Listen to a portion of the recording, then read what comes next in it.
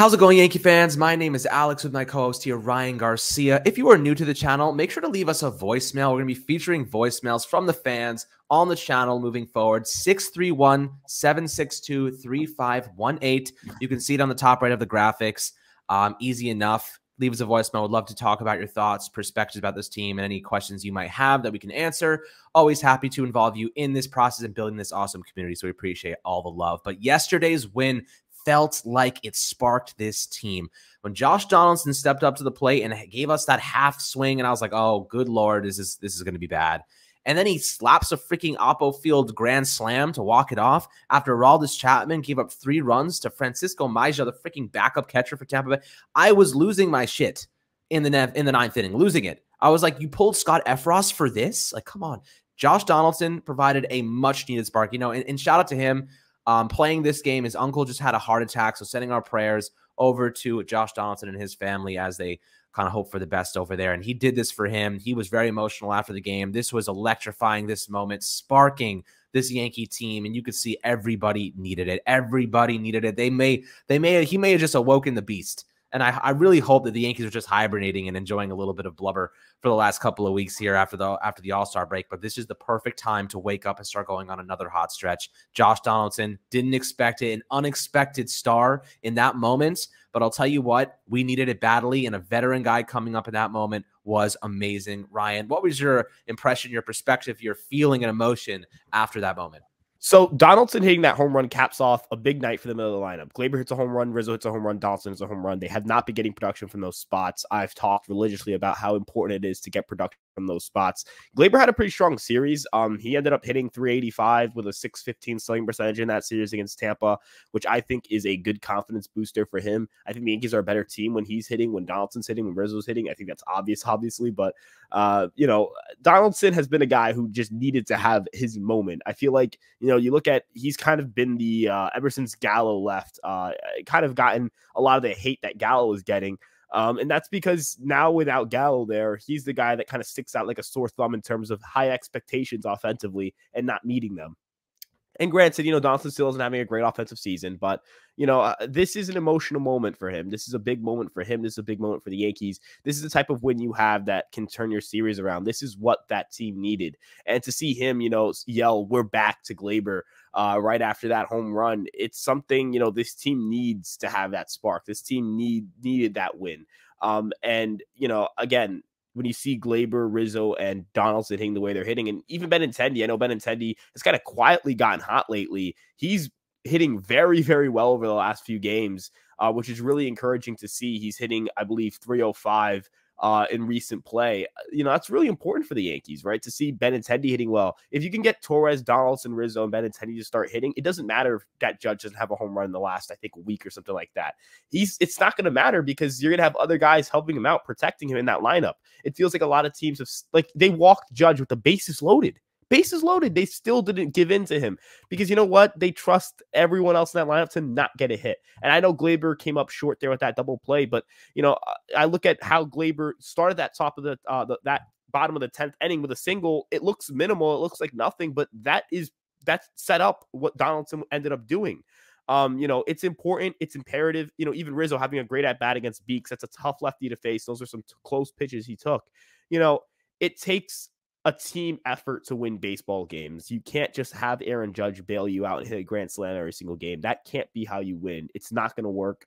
Judge isn't perfect. There's no perfect baseball player. Let's look at the greatest seasons we've seen in recent memory from Barry Bonds. He did not single-handedly carry his team to victory night in and night out. That team fell short in October. Those teams, didn't win a World Series every year, and that's because one generational all-time great player can't win you a World Series. It takes a team effort. I know Chapman had a rough night last night. He has looked better lately, but last night was that first blemish. I'll take that being his blemish because you know what? It resulted in a win. So ultimately, I would rather him have his bad outings in inconsequential games than have it in, bigger spots like against, Boston when he had a really strong series there and kind of tie the bullpen together. I don't think I want Chapman in, 9th inning, 10th inning situations. If I can have him in the 6th instead of those situations, I'll prefer that. But I look at guys like Scott Efros stepping up and giving the Yankees big outs. Ron Marinaccio coming back. Ron Marinaccio should never have been in the minor leagues. I think that is evident based on what we saw last night. And whenever he's on the roster, this team wins games sometimes because of him in a quiet way. If he doesn't give him that, if he doesn't have those two big outs, Trevino did not have his command. He's been a way more wild lately than usual. Maybe that's him. I know he's changing his cutter a little bit, so maybe that's a part of it. But damn it, I mean, look at how that team played tonight. Last night, they didn't play their best baseball. They didn't hit the best runners in scoring position. But when it mattered, when game was on the line, when they needed a game to win, Josh Donaldson stepped up, and I think this is the exact type of win this team needed for them to go on a tear here. 4 games against the Blue Jays. If you can take 3 out of 4, you've won this division, in my opinion. Look, maybe this is a hot take, but I think Ron Marinaccio should be closing games in the absence of Clay Holmes. I do not trust Aroldis Chapman in high leverage situations. He's been your setup man for Clay Holmes the last couple of weeks, which he's done a pretty good job in. He could not handle that big moment. You could see he was breathing heavy. They did a couple of close-up shots on him, and he was like he was breathing, like he was not feeling confident. You could tell because the guy threw one strike in his first 9 pitches with a man on second base. He walked up 2 batters and then gives up a bases clearing double down the right field line. It cannot happen. That cannot happen in the postseason. If Clay Holmes misses a game and you need Aroldis Chapman to step up and do something, I do not trust him. If he can't do it in the regular season, the postseason, absolutely not. No way. Not trusting him. With that being said, Ron Marinaccio seems like he does not have emotion. He does not feel pressure. He does not feel anxiety. He is dead, like focused. Like 4 months of pitching out of the bullpen. He's given up 1 run. Okay. When you have a guy that electric right now, you put them in spots to improve their game, to show that they can do it in high leverage situations. He has the best changeup on this team. It is unbelievable. Every single pitch he has, four-seam fastball, changeup, slider, all above average in horizontal break. And then you add his changeup, which is better and is above average in horizontal break and vertical movement. So you're looking at a guy who's got some incredible movement on his pitches. Batters are not used to seeing that type of stuff, like from every single one of his pitches too. It's not just one, it's all of them. They move like crazy. So when I'm looking at Marinaccio, I think that he should be getting those high leverage situations over Chapman every single day of the week. I know that they want Chapman to be that guy, but like you said, Marinaccio should not have been in the minor leagues. The only reason they put him there, in my opinion, was because he had minor league options, and they wanted to test out a couple guys. They wanted to see what Lou Trevino had. They wanted to see what Scott Efros could do. They needed to see what guys could do in August, so that way when the postseason came around, they knew who to rely on. I think Marinaccio is a playoff caliber bullpen arm. What are your thoughts on that? Maybe that's a hot take, but I do trust him right now a lot more than a Chapman. No, I think Marinaccio, I look at, the trust tree for me. I have a hard time listing more than 1 or 2 guys that I would put over Marinaccio. He's absolutely dominant. Look at the changeup. He's very good against lefties. The fastball, he's throwing it a little bit harder now, getting consistently 95, 96, 97. The slider command has looked a little bit better. He's throwing it with more, he's getting better results on that pitch. I look at a guy like Marinaccio, and this is another example of the Yankees, going to their minor league depth and pulling out a really strong pitcher from it. I know Steven Ridings is a guy last year who kind of burst onto the scene. Unfortunately, injuries have kind of shortened that. But Marinaccio is a guy where the Yankees don't need to go out and spend on these big relievers. I think you start looking at how they're going to operate over the next 4 or 5 years. I know this is big picture, but Marinaccio is another example of the Yankees can just churn these guys out. That changeup is not a normal changeup. That is a screwball type pitch. And for hitters, as you mentioned, they don't know what to do with it, right? They're not hitting Marinaccio hard. They have an 85.7 mile per hour exit velocity against. And I know pitchers can't always completely control how hard a ball is hit against them, but damn it, I can't imagine it's fun trying to hit a ball hard against Marinaccio.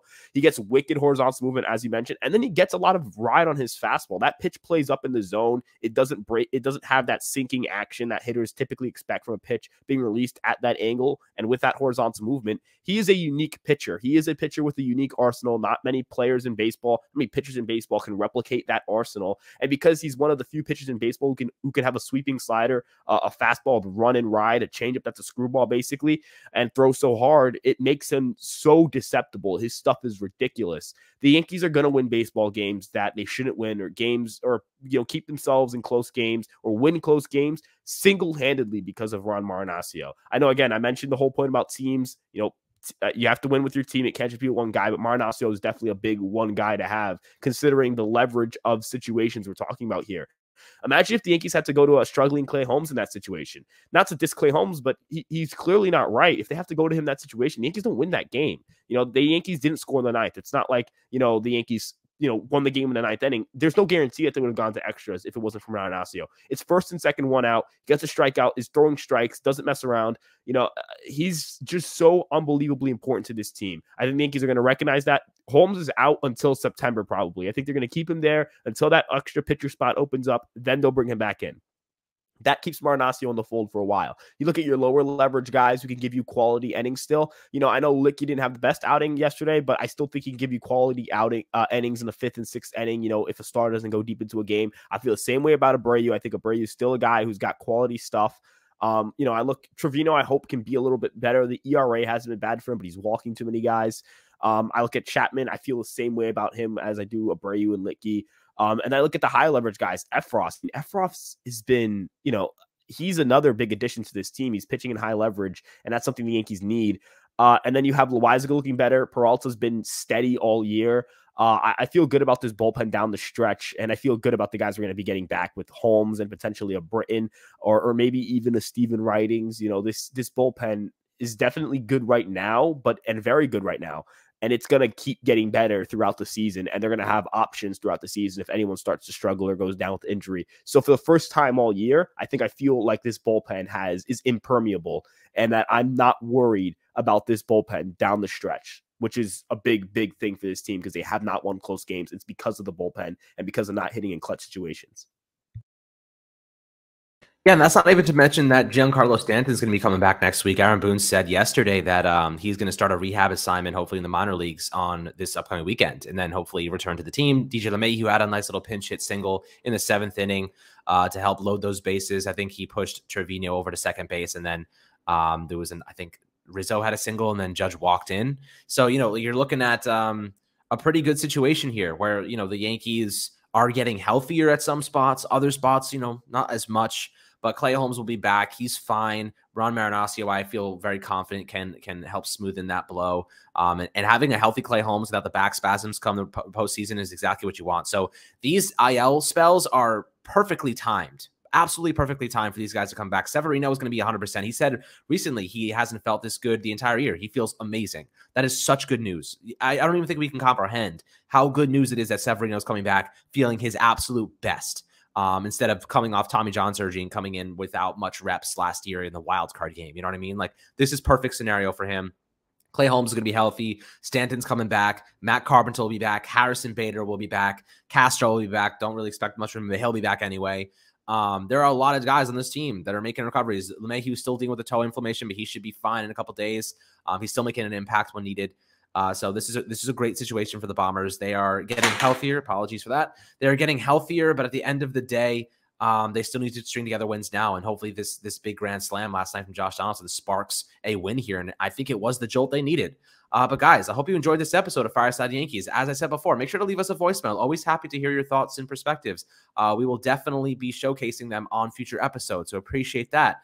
Hope you guys enjoyed the Grand Slam last night. I mean, it was a late game. There was a rain delay, but hell, if you stayed up for it, it was definitely worth the pain and seeing all the Chapman almost blow that game away. So definitely a fun one there. I hope you guys enjoy the rest of your day. Enjoy the rest of this 4-game series against the Toronto Blue Jays coming up. It's going to be a big one for us to kind of help cushion that AL East lead a little bit more. I think we're 10 games up. I'm not sure exactly, maybe 11 after the Tampa Bay win.